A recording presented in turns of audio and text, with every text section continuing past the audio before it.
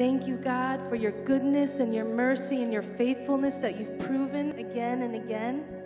God, we glorify your name this morning. We ask that your spirit would be here, that our attention would be on you. God, we love you. We love you. Amen.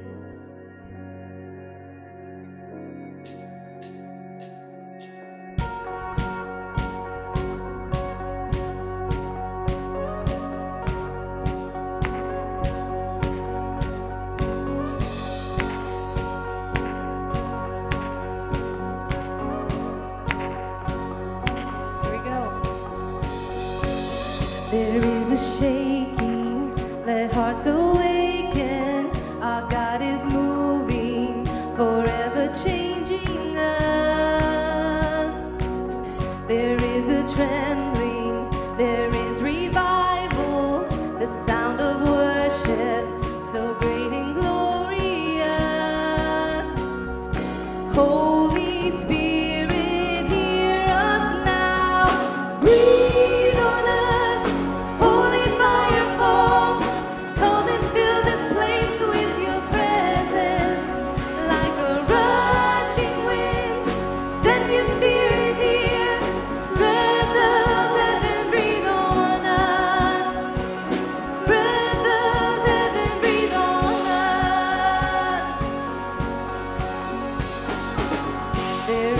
Shaking, let hearts awaken.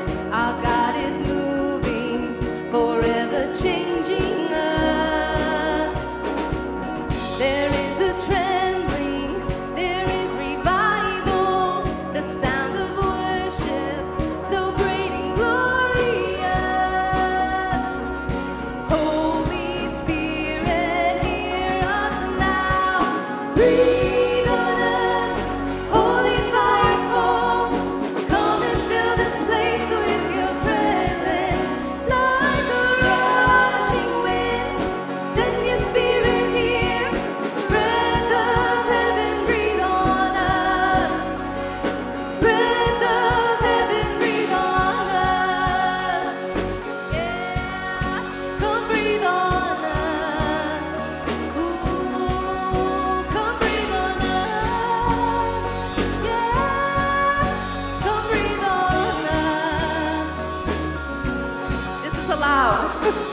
Lift up your hands and shout, the Lord is with us now. Lift up your voice and sing, 'cause he is holy. Lift up your hands and shout, the Lord is with us now. Lift up your voice and sing, he is holy. Lift up your hands and shout, the Lord is with us now. Lift up your voice and sing, he is holy. Lift up your hands and shout, the Lord is with us now. Lift up your voice and sing, 'cause he is holy, God. Yeah, yeah. Breathe on us, holy fire fall. Come and fill this place with your presence. Like a rushing wind, send your spirit here. Breath of heaven, breathe on us.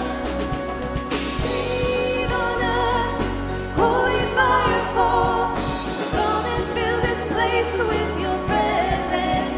Like a rushing wind, send your spirit here. Breath of heaven, breathe on us. Breath of heaven, breathe on us. Come breathe on us.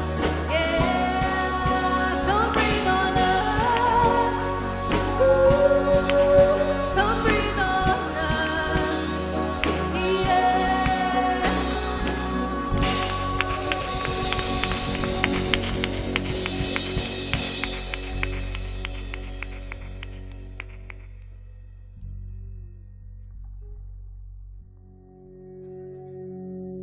Great singing.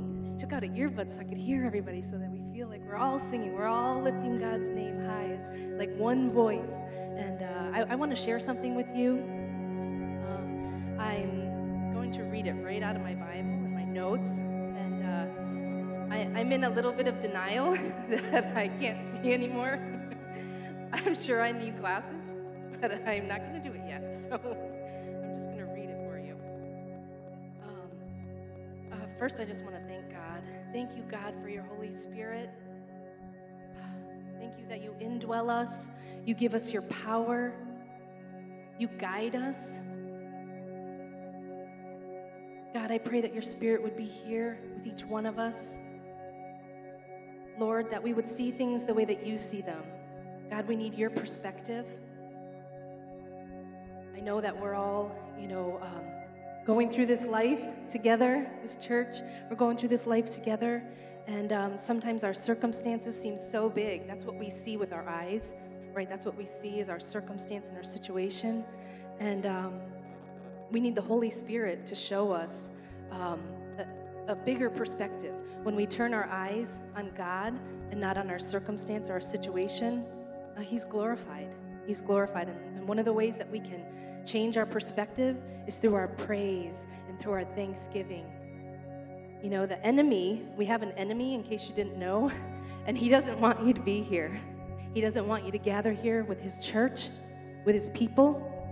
He wants you to nurse those hurt feelings maybe you had this week, or maybe a lie that you don't belong here.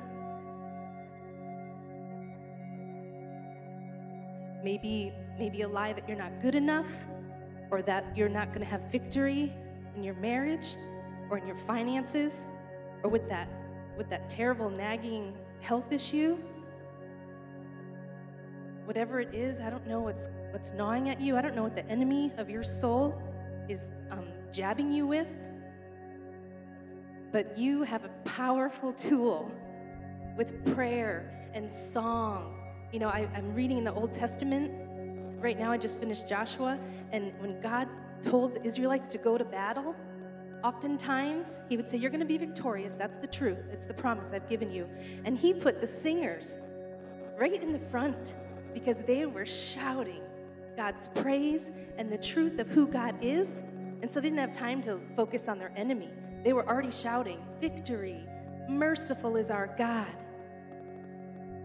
So as we sing this next song, I'm just thinking of each of us who is, your battle isn't against the Moabites, but your battle is a spiritual battle. In Scripture right here, it says that your enemy is not of flesh and blood. It's not your relative who's driving you bonkers. It's not this church that maybe you can find things to be critical about. It's not even you, your anxiety or your fear. The enemy, the battle against him is spiritual. And we are engaging in warfare when we come here and we declare his truth. And the victory that we know we have in Jesus, the victory is in declaring Jesus. So that's what I want us to do right now. We're going to sing his praise and we're going to battle.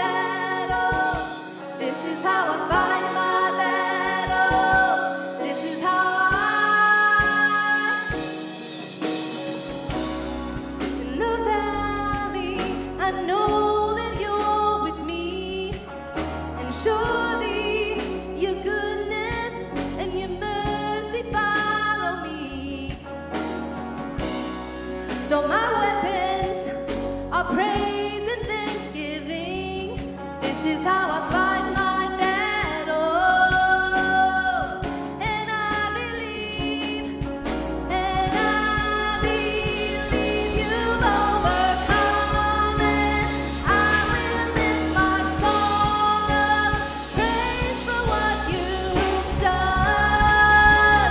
This is how I fight my battles. This is how I fight my battles. This is how I fight my battles. This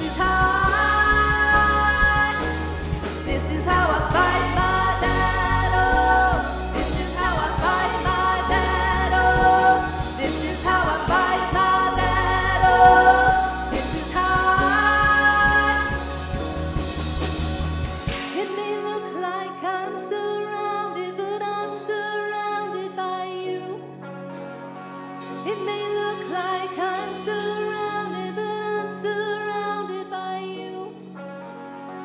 It may look like I'm surrounded, but I'm surrounded by you. It may look like I'm surrounded, but I'm surrounded by you. It may look like I'm surrounded, but I'm surrounded by you. It may look like I'm surrounded, but I'm surrounded by you. It may look like I'm surrounded, but I'm surrounded by you. It may look like I'm surrounded, but I'm surrounded by you. This is how I fight my battles. This is how I fight my battles. This is how I fight my battles. This is how I fight my battles. This is how I fight my battles. This is how I fight my battles. This is how It may look like I'm surrounded, but I'm surrounded by you. It may look like I'm surrounded, but I'm surrounded by you. It may look like I'm surrounded, but I'm surrounded by you. This is how I fight my battle. This is how we fight our battle. This is how we fight.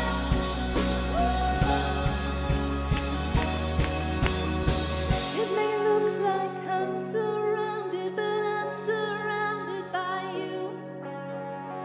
It may look like I'm surrounded, but I know the truth. It may look like I'm surrounded, but I'm surrounded by you. It may look like I'm surrounded, but I'm surrounded by you. Thank you, Jesus.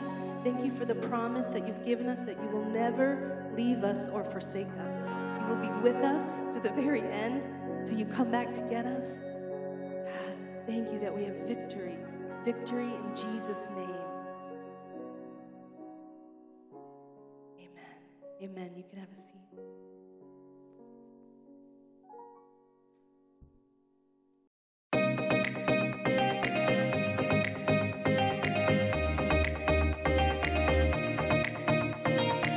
Hey there, everyone. My name is Chelsea. Welcome to Stony Creek Church, and thanks for being here. In just a little bit, Pastor Randy will be continuing our message series on the 10 Commandments entitled The Perfect 10. We are so glad you joined us here at our temporary home at Shelby Junior High. We are here for the next few months as our building just a few miles south is under extreme renovations. There's been a lot of progress in the past few weeks. We've seen the brand new second story start to develop as workers have secured the steel in place. The new stage has been framed in and will soon take shape. Cranes place new heating and cooling units on the roof, and we expect to start seeing some exterior work very soon. It is important to remember the vision behind these renovations, to build for the future and to give us space to introduce people to Jesus and His church. In fact, if you're new with us today, we would love to get to know you better. We want you to know that church is so much more than a Sunday service or a building. One of the best ways to take your next step is to simply fill out that connection card in your program. In just a bit, we will have our time of offering, but if you are new, please don't feel obligated to give.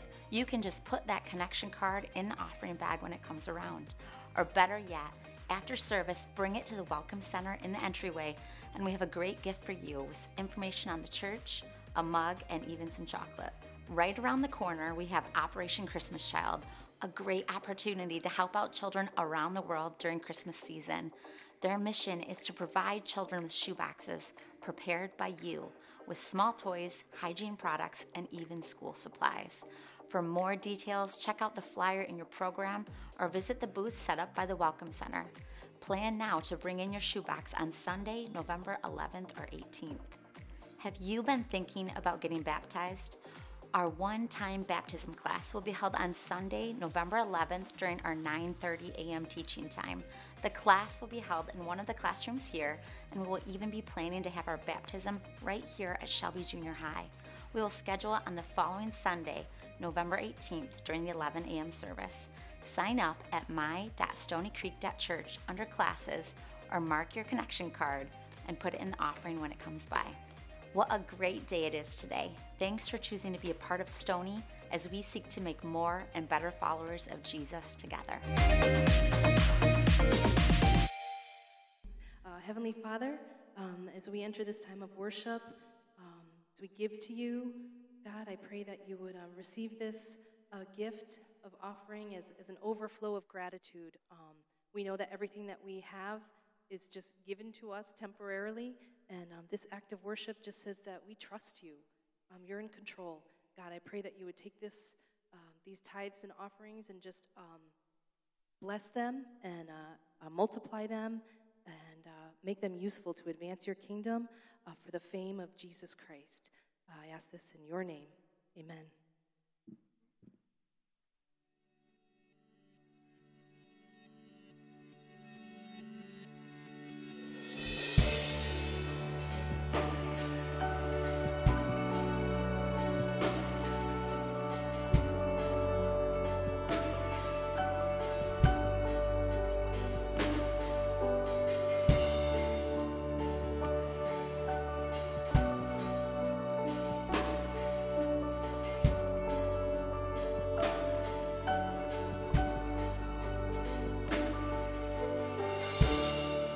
Your love is devoted, like a ring of solid gold, like a vow that is tested, like a covenant of old. Your love is enduring through the winter rain and beyond the horizon, with mercy for today. Faithful you have been, and faithful you will be. You pledge yourself to me, and it's why I sing. Your praise will ever be on my lips, ever be on my lips. Your praise will ever be on my lips, ever be on my lips. Your praise will ever be on my lips, ever be on my lips. Your praise will ever be on my lips, ever be on my lips. Why don't you stand with me and we'll finish singing the song together.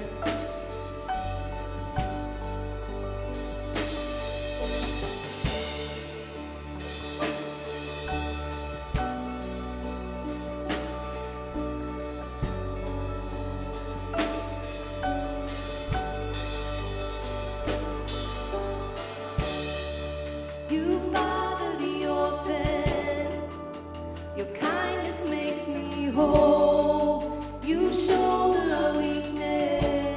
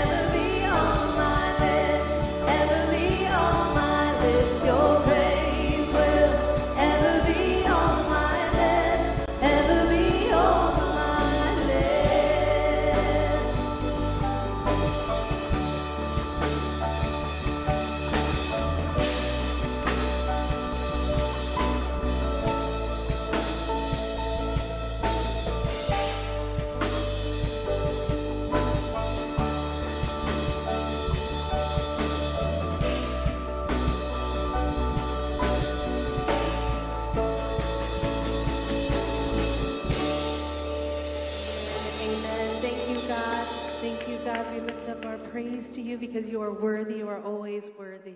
Amen. Amen. You can have a seat.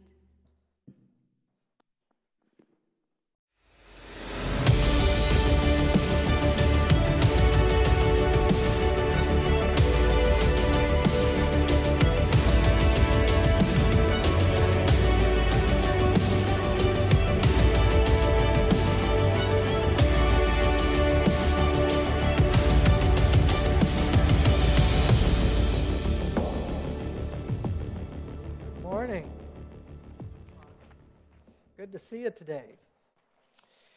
The story is told of a farmer who was angry and frustrated about the melons that were stolen from his melon patch night after night. And so he devised a dishonest way to deal with the thief. He posted this big, ugly, scary sign with a skull and crossbones on it that said, "One of these melons is poison." And his strategy seemed to work, at least at first. That night, no melons were stolen. The second night, no melons were stolen. But on the third day, the farmer noticed that his sign had been altered. The word "one" had been crossed out, and the sign was changed to read, "Two of these melons are poison."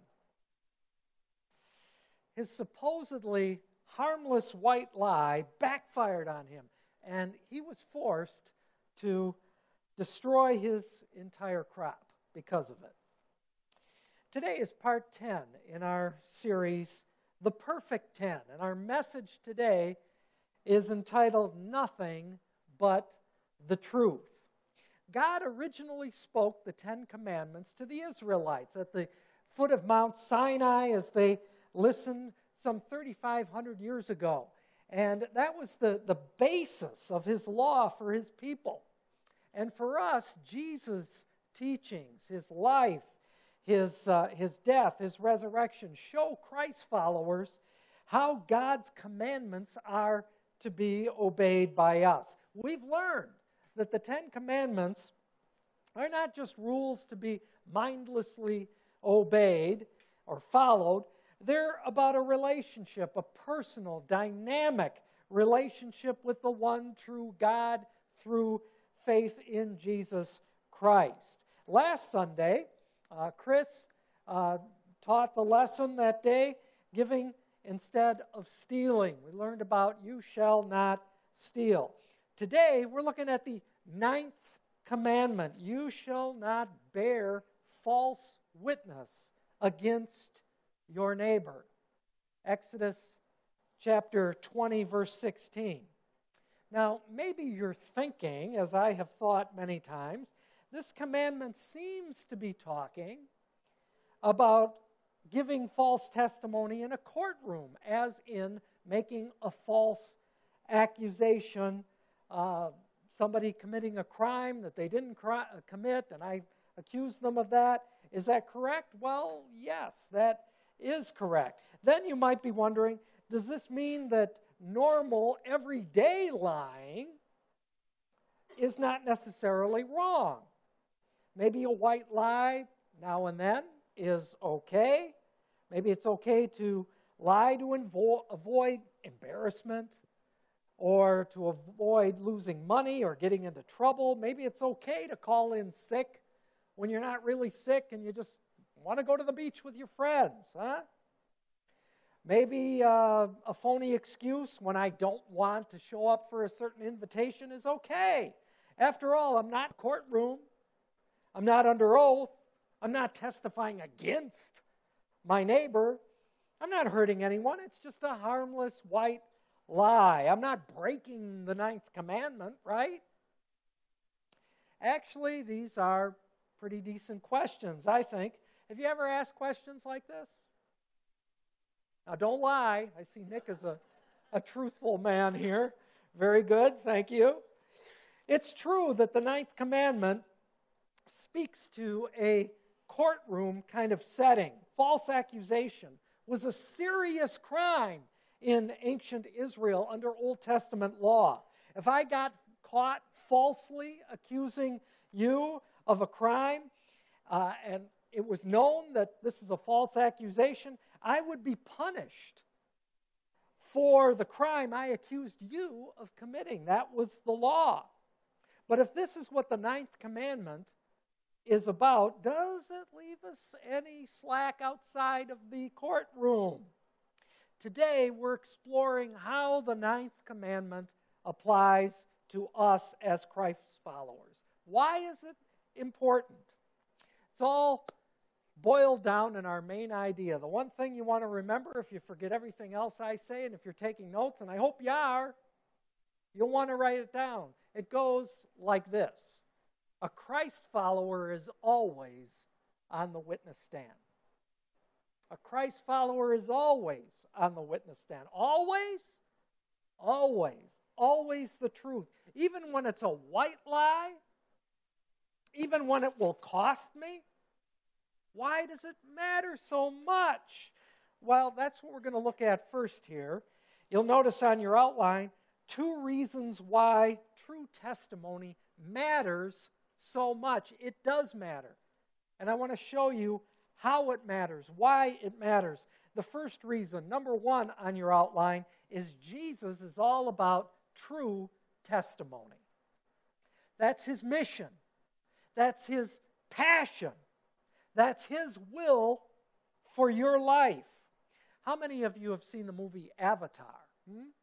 Any? Yeah, a number of you have seen it.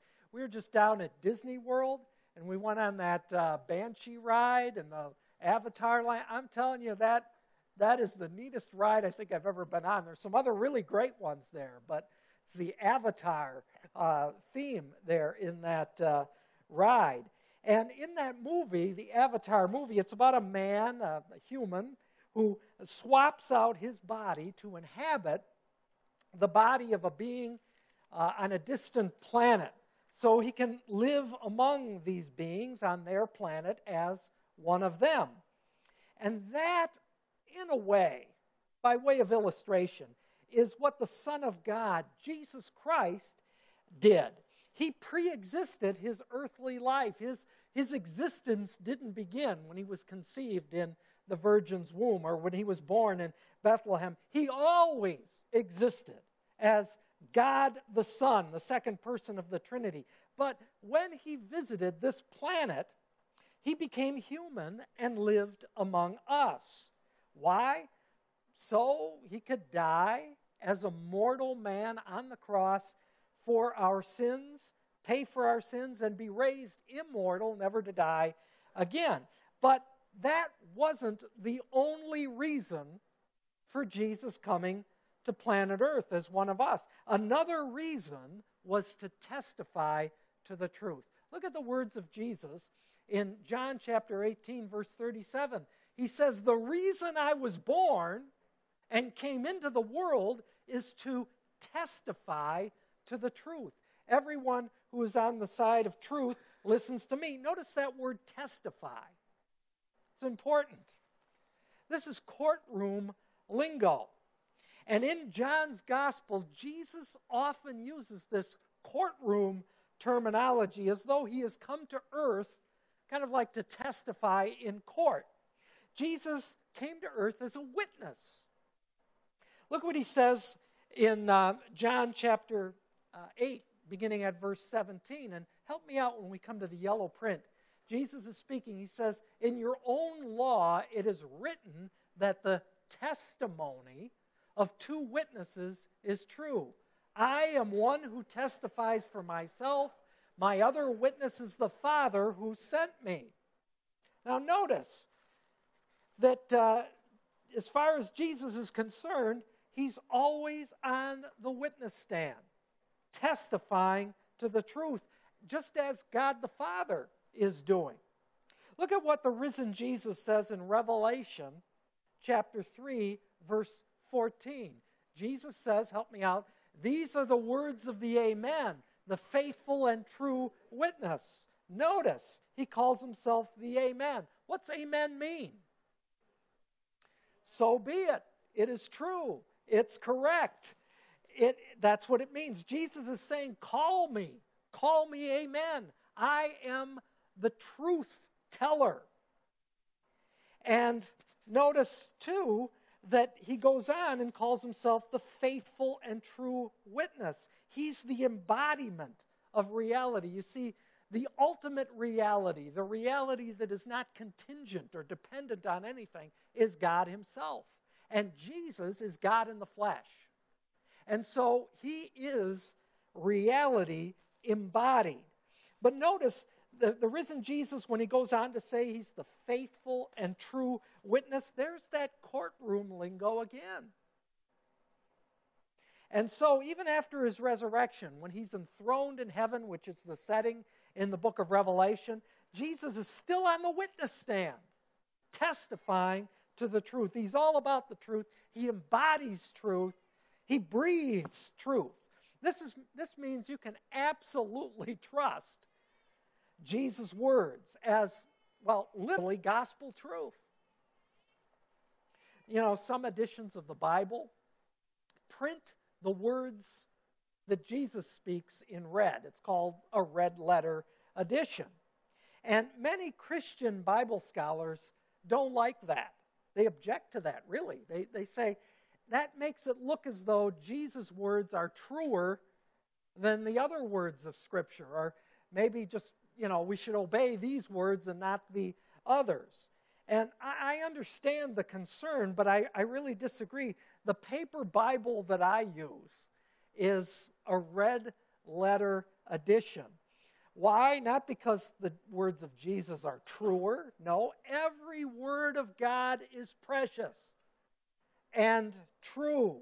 It's all equally true. But there's something extra special about the words the Lord Jesus spoke when he was personally present here on the earth. It's like he reserved those words to say when he comes in person. It's like when the press secretary comes out and speaks for the president.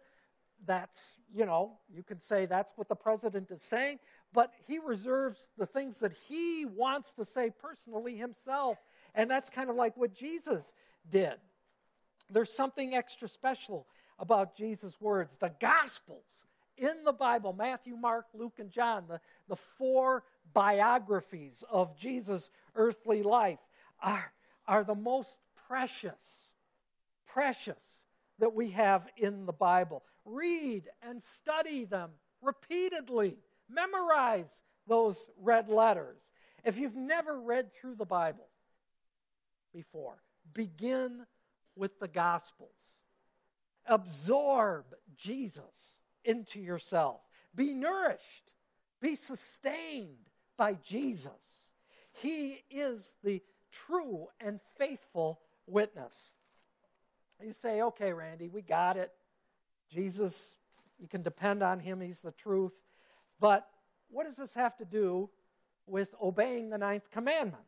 Well, it has everything to do with it. As we look at our second reason why true testimony matters so much, number 2 on your outline, Jesus places us on his witness stand. You're in a courtroom. You're called up to testify. You raise your right hand, put your other hand on the Bible, and you're asked, you solemnly swear to tell the truth, the whole truth, and nothing but the truth. And when you say, I do, you are considered under oath. And if you lie, either deliberately by making a false statement or just by leaving something out that leads to a false inference, of a false impression, you have lied under oath and you can be charged with perjury. Now, often today, it's kind of assumed or understood that unless you're under oath or you're under legal contract, honesty is not necessarily, absolutely that important. I mean, I didn't sign anything. I didn't swear to tell the whole truth. Actually, in Jesus' day, this kind of thinking was quite popular, as well as it is today. To swear to God in Jesus' culture using the sacred name of Yahweh was the way to say, look, I must be telling the truth because I'm swearing in God's name. I'm taking an oath in his name. Only swearing by God's holy name was considered truly sinful. Not so according to Jesus, however.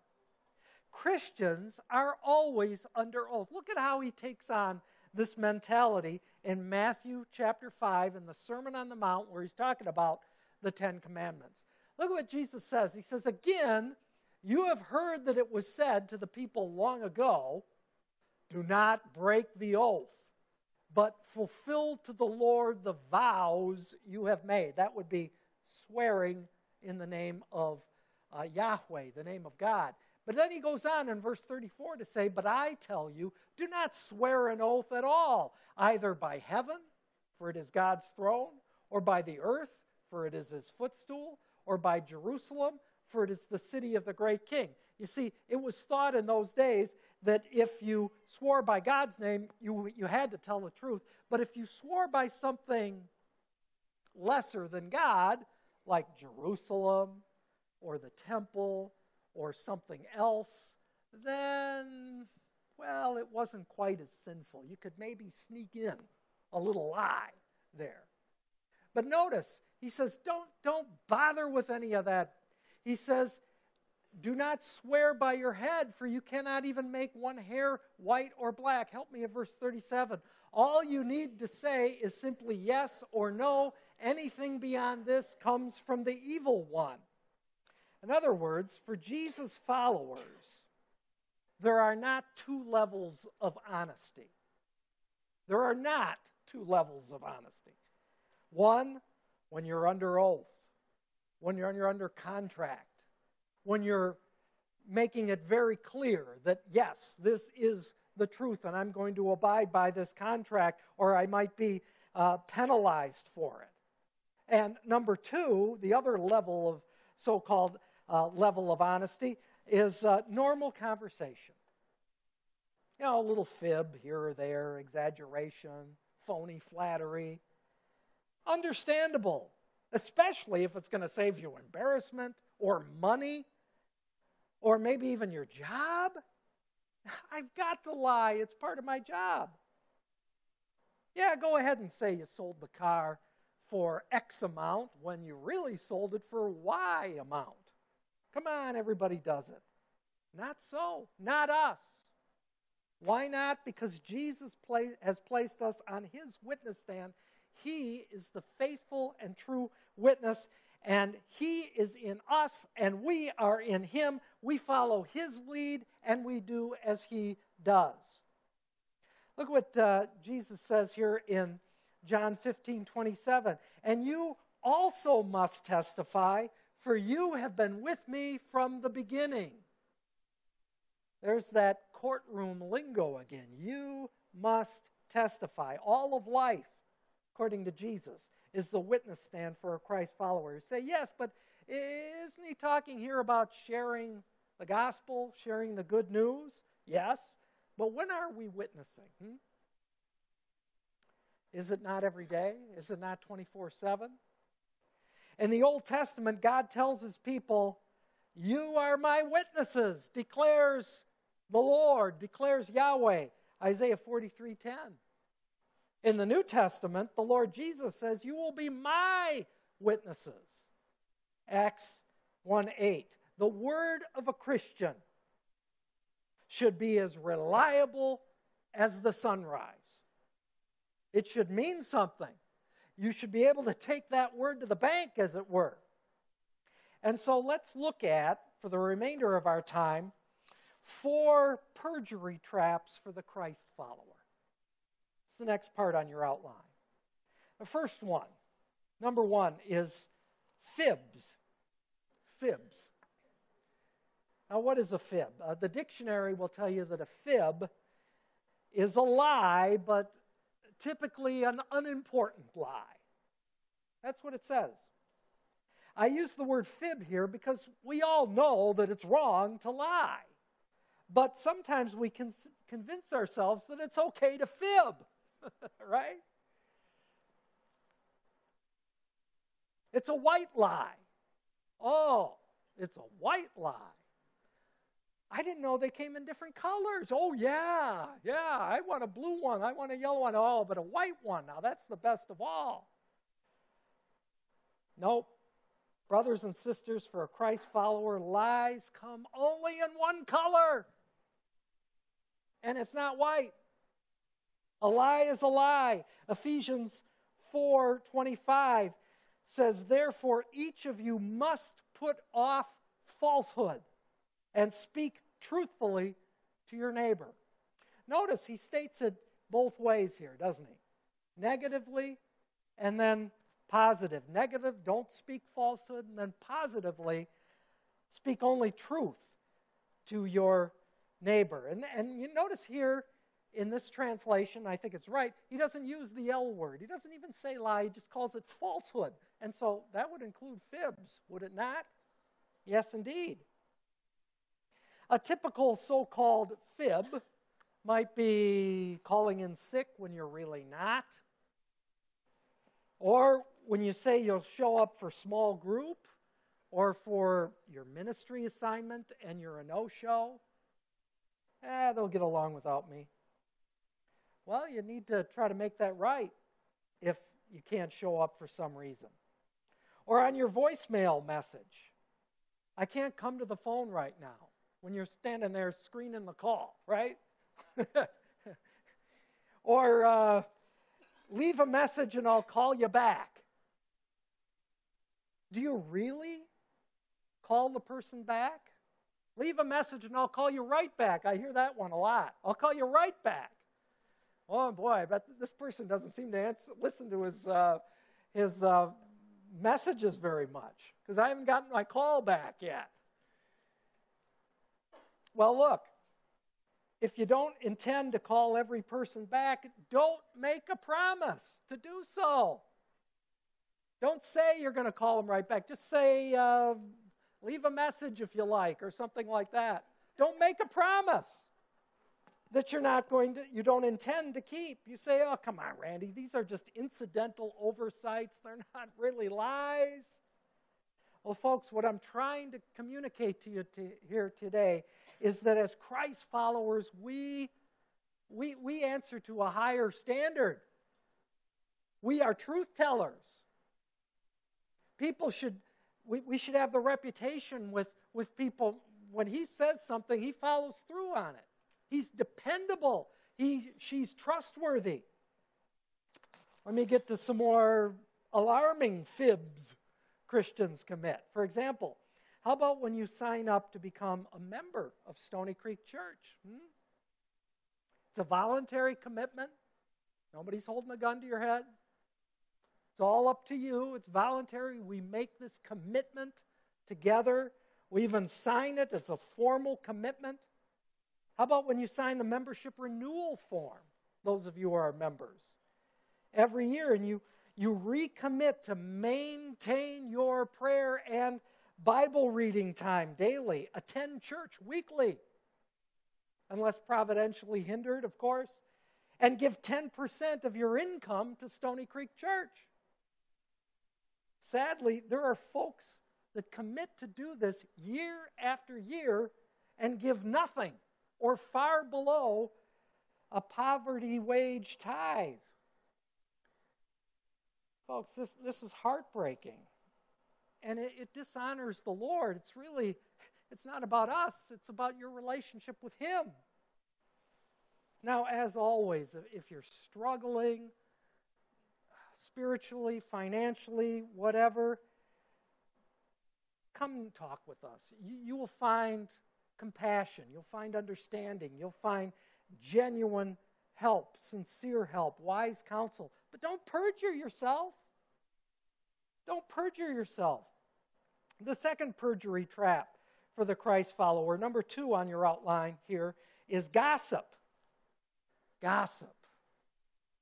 That juicy tidbit of information about so-and-so that may or may not be true. How many of you like listening to gossip? No one? Oh, I love it.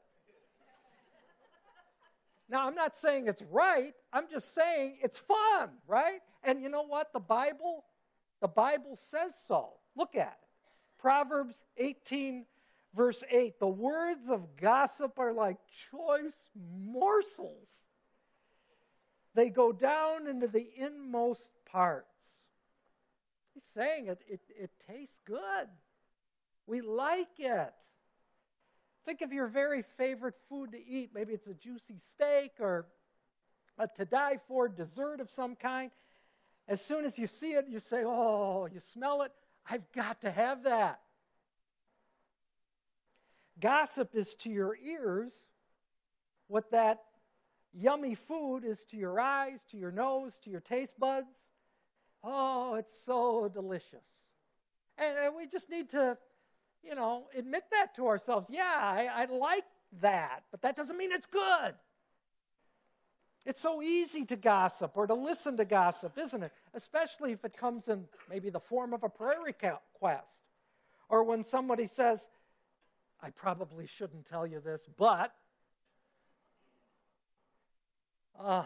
it's so hard to just say, well, then please don't.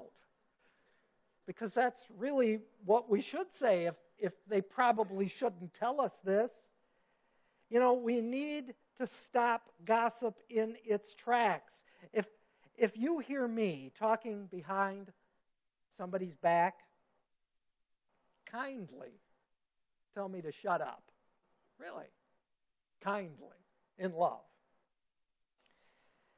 If you hear me talking about an unresolved problem with so-and-so, ask me, Randy, have you spoken to so-and-so? Have you addressed this problem with so-and-so? And if I come back and say, well, not yet, I'm praying about talking to him about it, or no, I'm not talking to him about it, it won't do any good, then you need to get in my face and say, look, Randy, if you're not going to address this with so-and-so, you shouldn't be addressing it with me.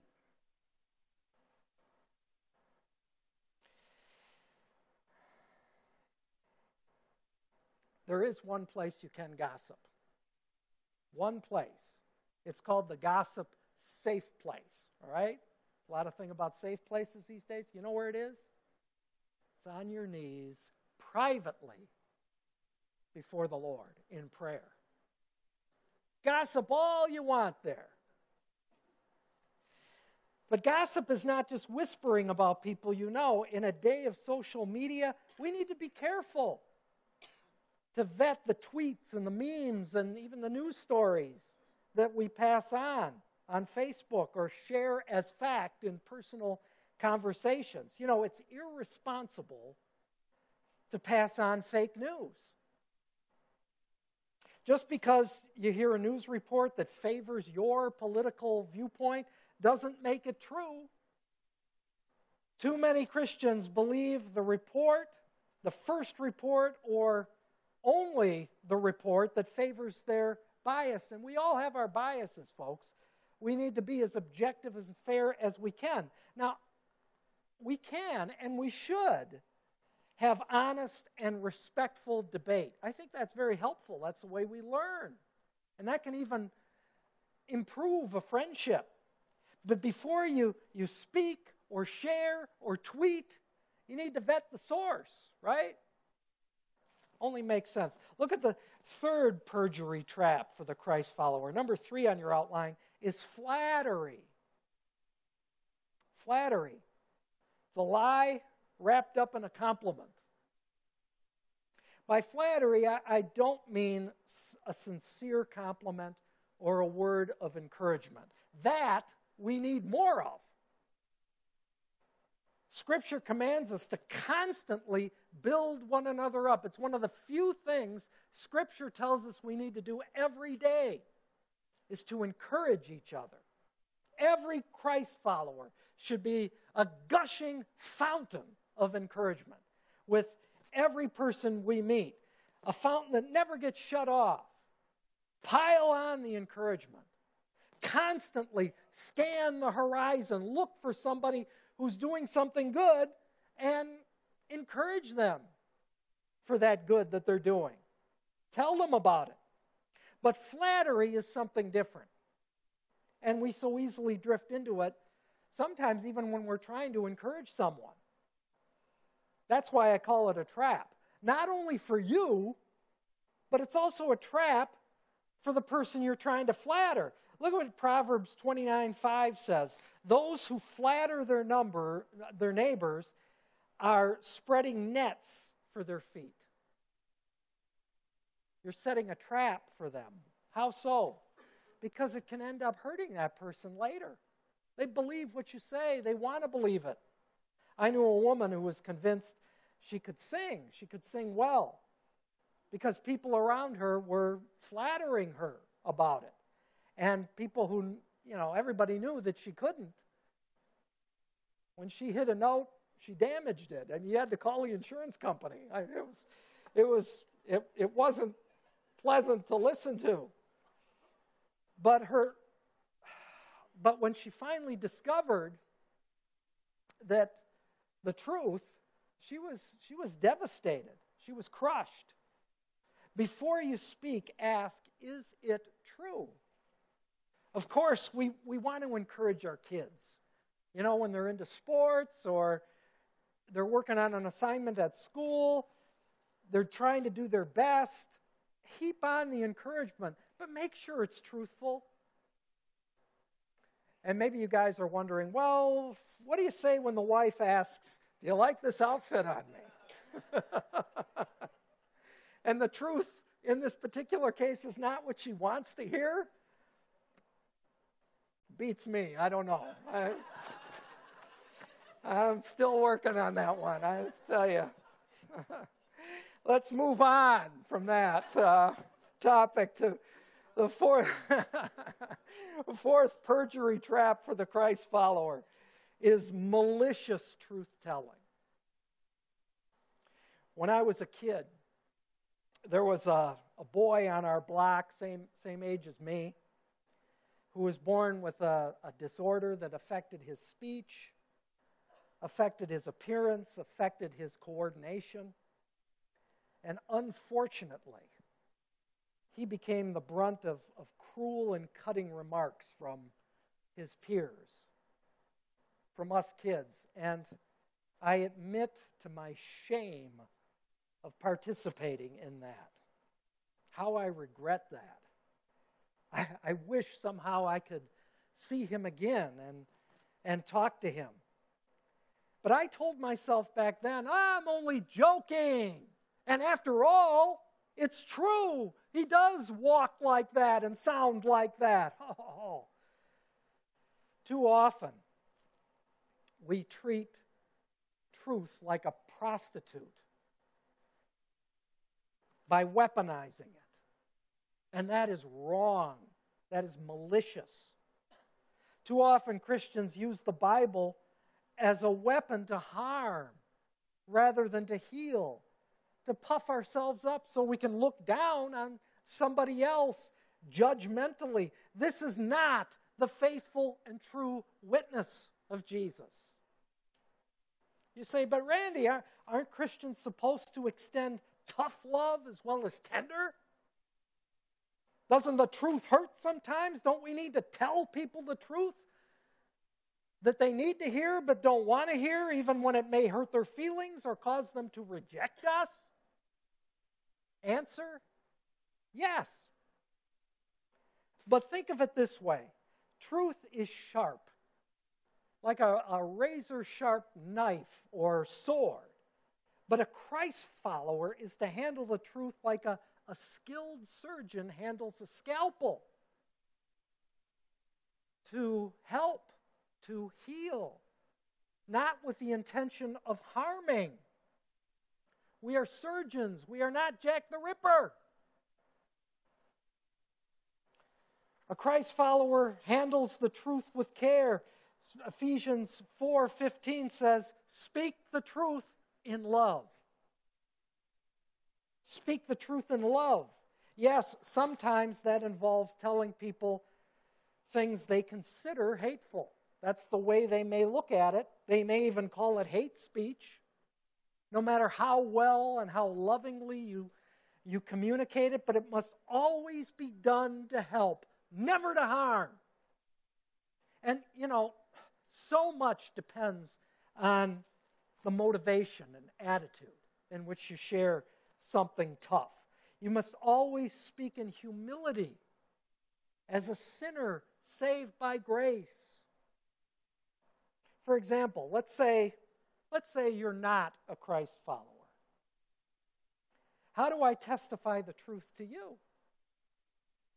Well, I need to be kind and supportive and helpful to you, showing Christ's love to you, not just with words, but with deeds. But I also need to tell you that without Jesus, you're on a path to eternal destruction.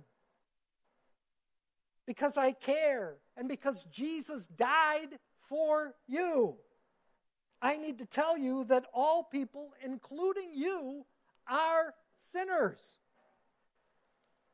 on a way to eternal destruction. And unless you turn from your sin in repentance and embrace Jesus Christ as Lord and Savior, you will perish.